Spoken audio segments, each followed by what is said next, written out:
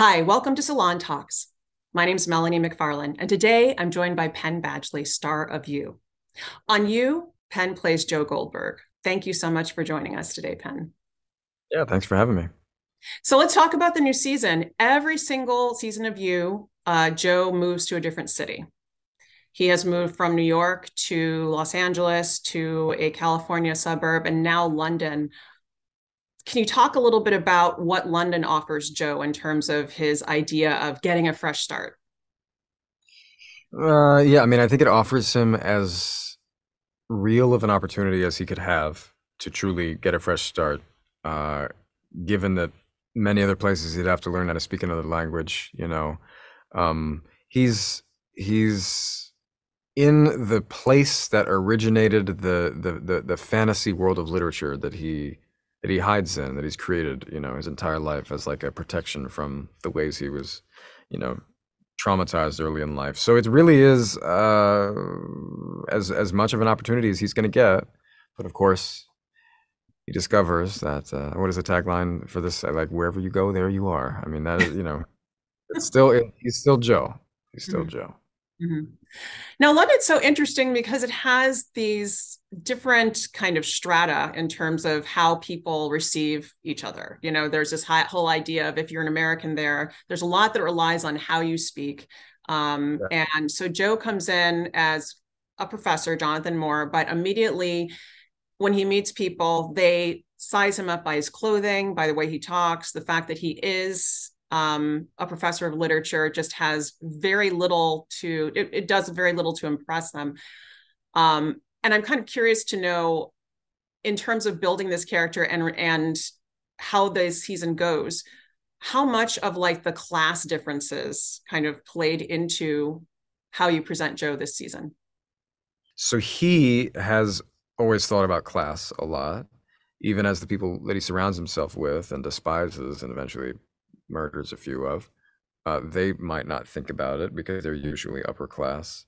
So in a way, it's just magnifying the pattern that's already been there, where London, well, England as a country, it's not that class isn't a thing in America. Of course it is, but it is different, It is, and being that I'm American, I'm not the best at dressing down British culture, but even just moving there myself, I noticed like how different it is and how everybody can tell where everybody's from, even just by the way they speak. And they speak of like different neighborhoods as though they're miles and miles and miles apart. And it's like, bro, that's 15 minutes away. That's you've never been there, really? Like it's just to a foreigner, it was a bit surprising. Mm. How are you feeling about playing this character 4 seasons in? I mean, I stay pretty consistent, kind of to your last question as well. Like I don't ever approach Joe any differently other than I'm always trying to just be honest and spontaneous.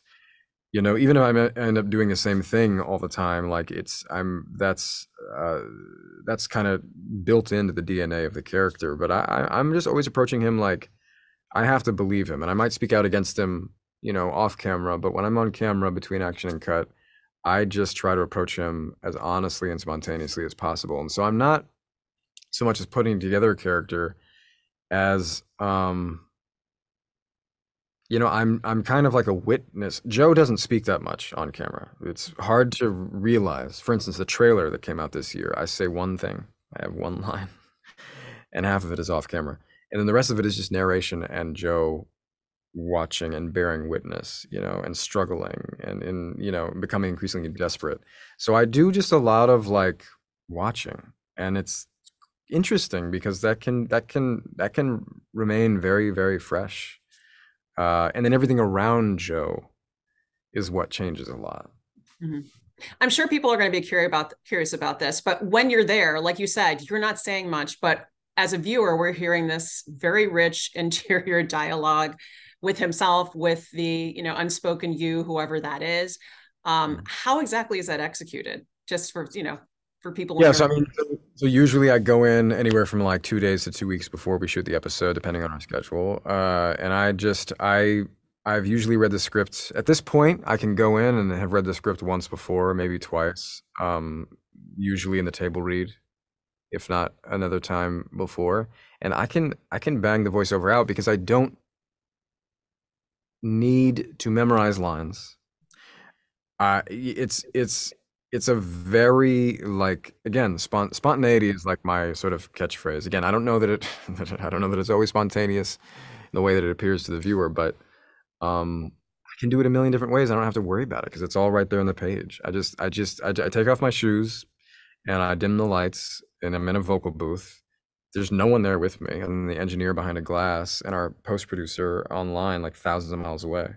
And I just go, and it's really liberating actually. And it's, for me, it's a very different. It's 100% different from playing Joe on camera, where I don't speak. I have to be very rigid often and very tense, and communicating everything without words.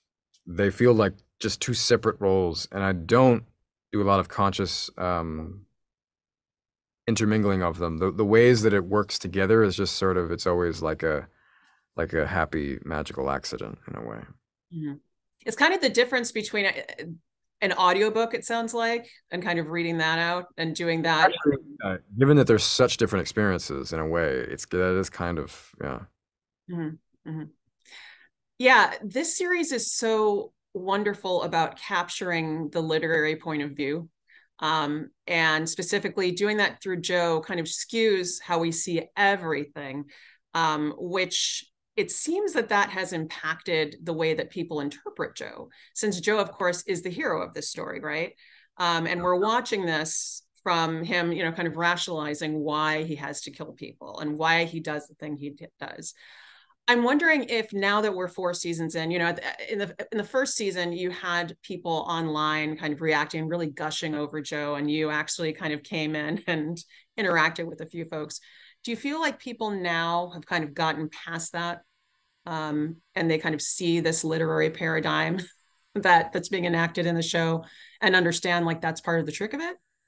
I mean, I think it's both. I think there's always going to be the lowest common denominator where, there are people who are going to think about Joe more literally on his terms, just because that's the way they're engaging with the story. And okay, so there's that.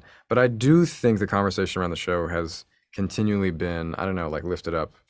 Um, and I think you're right. The whole show is like a literary device or conceit. It's all like an allegory to be exploring the way we view love, the way we think about love. It's taking the archetypes and tropes of our most popular love stories from the last 50 or 100 years and following them to a certain logical conclusion. That's Joe. It really is. If you approach love like a contest to be won, which in a capitalist society is actually exceedingly common, then this bears some semblance. There's something relevant here with Joe. So yeah, and I think at the same time, it's just like it's not all social commentary. It is fun. It is storytelling. Yeah. So it's a little bit of everything, I think. I am going to return to one part of the social commentary that we addressed in terms of what it means for Joe to be in London. Right now, there are a number of stories that are seen as this kind of idea of, not to give away, the eat the rich stories. We have The Menu that came out. We have Glass Onion. They're seen as these critiques of the hyper rich in society, and this idea that they not only think less of people that don't have their money, but also don't really see them as fully human as they are, or fully worthy. Each of the various circles that Joe insinuates himself into throughout this series seems to escalate in levels of wealth and power. And with this season, it's, we're on an international level, obviously. So I'm wondering what it is that you think that the series and the writers are saying about wealth and the wealthy, and what makes them such perfect targets for Joe. That is a good question, and I'll see if I can answer it. What is the show saying about wealth? Well, I don't, being that the show is first and foremost about love as a misunderstood concept and phenomenon, that's always what it's saying the most about, and the most incisive and insightful things about. Yes, there's this aspect of privilege and class and wealth and power that we're this season more directly addressing than ever. And if I don't have enough perspective from it right now to be able, but I feel like it is just towing that line, which we know, like, you know, chances are statistically, the more wealth and power you come into, the more miserable it makes you, the more suspicious, you know, it makes people the more terrified of losing it. And therefore, the way that just seems to manipulate the worldview of people in these power centers. You know, I mean, to me, the irony is that, like, we now, I think, pretty readily have seen from world leader to international icons, and you know, we know that this kind of power drives people crazy, and that it does not generate happiness, but it is power. And so, you know, what is that like? Where does Joe land in all of this? I think Joe, in some ways, he's always mimicking this a bit. He's mimicking morality, obviously, you know, in a way. He's not a moral person, but he's very morally concerned. So he's sort of like, I don't know.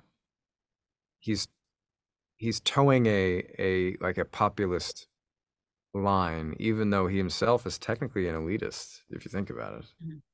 Mm-hmm. Can you go into that a little bit more? I mean, I don't know. I think there's just like Joe is a perfect device because you can delve into something, but you always have the rip the like the safety cord or the safety net of like, yeah, but he's a hypocrite. So if the writers or we are all exploring something earnestly, I think. But of course, nobody has a perfect perspective. So if there's any place where it's really like got some blind spots, well, that's Joe, frankly. That's okay. You know, I mean, so in a way, I really like that. It's like we can dig in and not worry about having a perfectly protected stance. Because at the end of the day, Joe is an unreliable narrator and a despicable human being. So, you know, just because he's thinking it and saying it doesn't mean that we think it's right. But he is getting at something, and of course, people can identify with that. So to me, Joe is like he's a many-sided die. He's got too many sides. He needs to die. That's like a D&D die. It's like 20 Yeah. sides, 100 sides, you don't know. So I want to get into one aspect that you just touched on, which is this idea of he's very much a romantic in a toxic way. Um, and the fact that, you know, Carolyn Kepnes wrote the novel as this kind of reaction to these remote romanticized versions of stories and the way that we look at love. Part of that, I think, that manifests that I see among people in the dating world is there's always some of it's a joke and some of it's real. It's the I can fix him kind of model. And we're looking at Joe, and he's always, you know, again, trying with that new start, moving to a new place, trying to reset his identity. That's also part of a strange, I wouldn't quite call it a trend, but for instance, like the Dexter revival, here's another serial killer sociopath who has convinced himself at least the beginning of the series that he can change and has been able to kind of treat the fact that he is a serial killer as an addiction. What do you think it is? First of all, do you think it's possible for Joe to change? I mean, Joe is not a real character. So, I mean, you don't necessarily have to go into a psych manual, but do you think it's possible for Joe to change? Well, yeah. So Joe as a converted into a real person, I think I start with the baseline of I do think change is theoretically possible for everybody because that's the human ability. That's what we're here in this life to do, you know, is to grow and learn. So of course anyone can change, but then you have to think, well, you know, what has this person then really done? What are they responsible for? What would it require?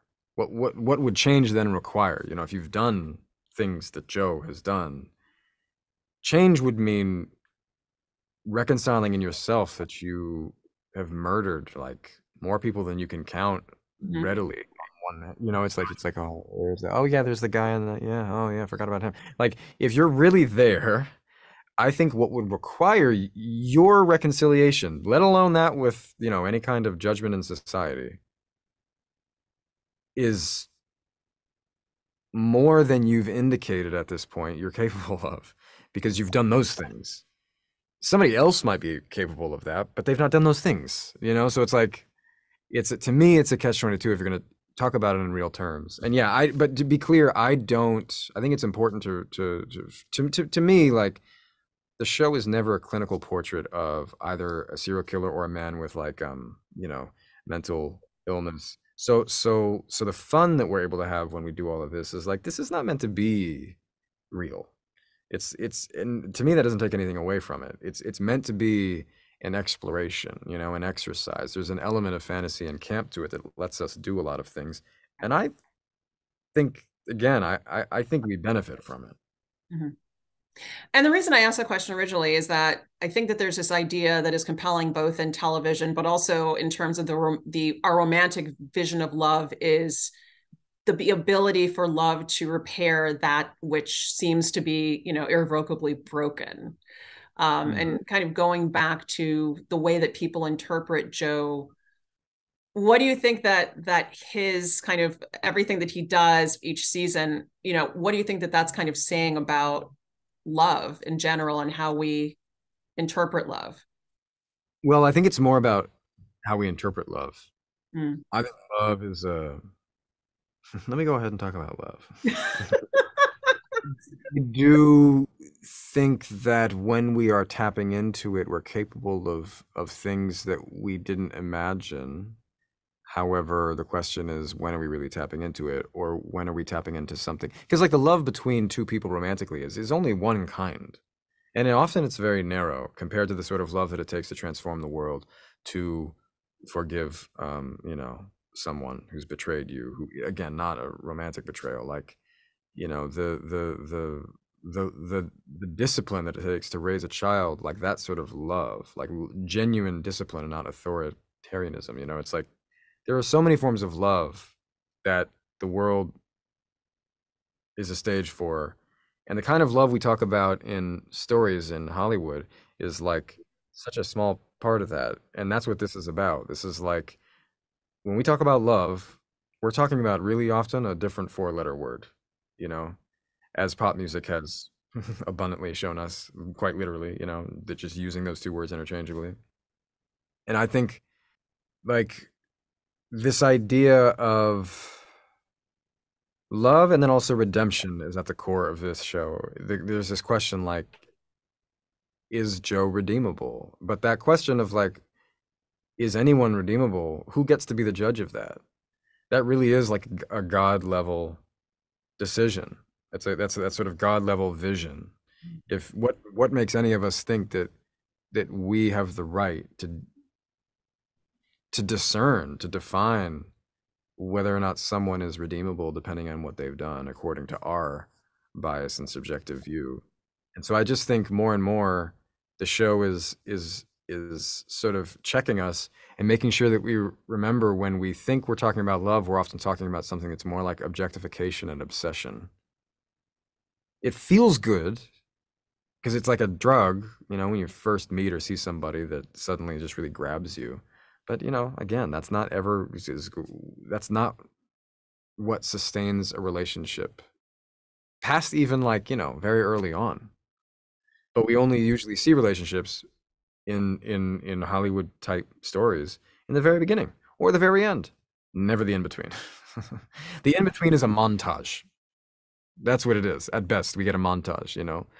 It's like, let's skip over many years with some music. That's the kind of attention we're going to pay to the real stuff of relationship and love. Now let's talk about the explosive beginning or the explosive end. And it doesn't teach us that much. I think we've learned those lessons. We need to learn more about the middle. Mm-hmm. So I'm going to draw all of this back to your podcast, because I find it's very interesting that Pod Crushed is all about stories of middle school horror. And I think that's the part of life where people begin to watch, they begin to interact with these books, these movies, all of those kinds of things. But what fascinates you about that time of life? Yeah, it's a good question. Well, I was not really in. I had about half of my middle school career. I didn't finish seventh grade. and then I moved to LA and started working as an actor. So maybe part of it, I've looked at this enough that it's there, but it's not that compelling to me. Like I was sort of frozen in time there, not me, but maybe my academic career. So like my relationship to school, the experience I have doesn't really go beyond 12 years old that much. So, high school, I actually experienced for a few weeks, but um so yeah, there's that. But to me, this period of roughly like let's call it like 11 to 15, something like that.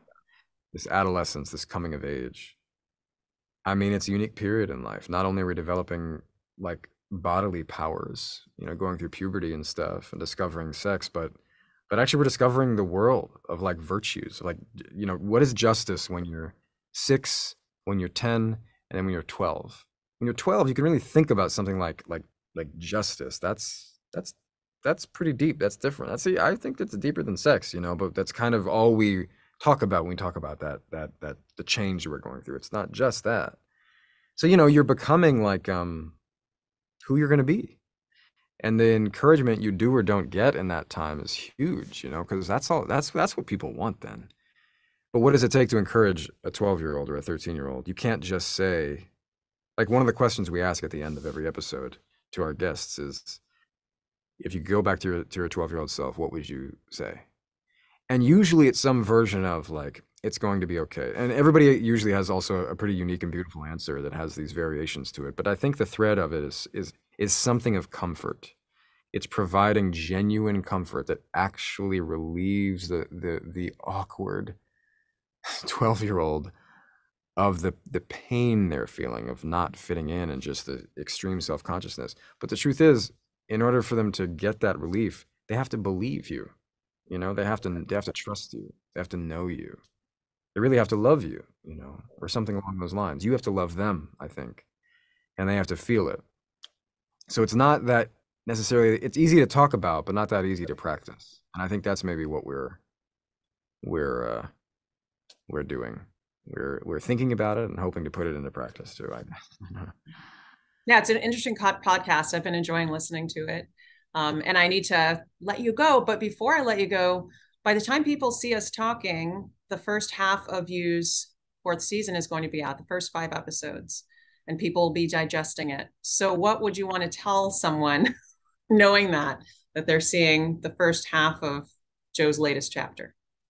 Well, I mean, part 2 really goes to a different place. I think part 1,